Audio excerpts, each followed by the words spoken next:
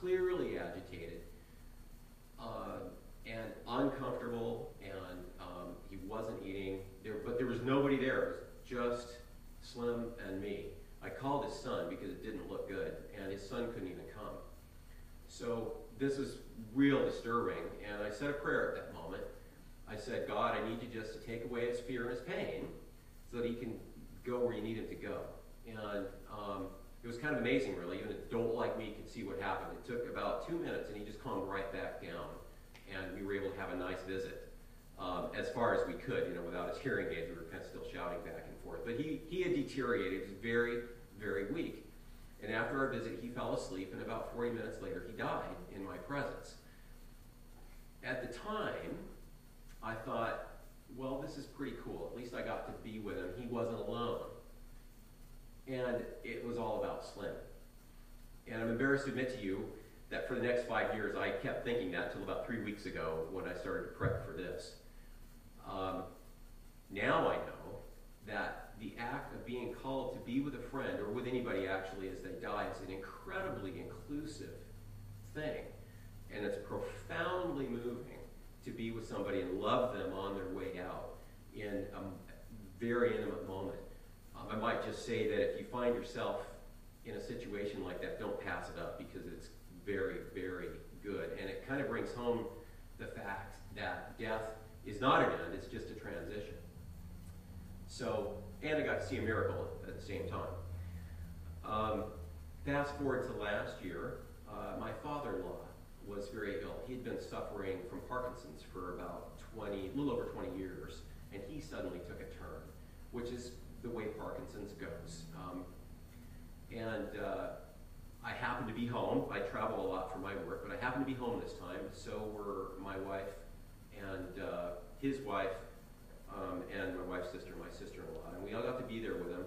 When I came in, it was very clear to me that he was not heading in a positive direction. It was just really obvious. There was a hospice nurse there who looked at vital signs and all the medical parameters. And I said, well, how does this look? And the nurse said, well, it could go a week. You just don't know. But I, who have no medical knowledge at all, just didn't feel like that could be right. And I should point out that my friend Slim and my father-in-law Jim were two very different people with different needs. And it was clear to us that Jim needed a clergyman there. And so I called Rick, who I believe it was the night before you were going to go to Mexico last year. I mean, you were hurrying to try to make it all happen. He came, said the last rites, said a prayer with all of us. In fact, it was good for the whole family. And then not 3 hours later, Jim died. So what's interesting about this for me is that I cannot tell you who was better off for this experience of inclusion. Was it Jim or Slim, who got to have loved ones around and be loved on their way out, or was it us who got to participate in the experience? And that's the really cool thing about inclusion. It flows, and like all gifts from God, really, it flows in a circular manner. So what I would like to leave you with is that I hope each of us can have open hearts to receive the inclusion that God pours out either to us or through us as we contemplate what Lent means this year. Amen.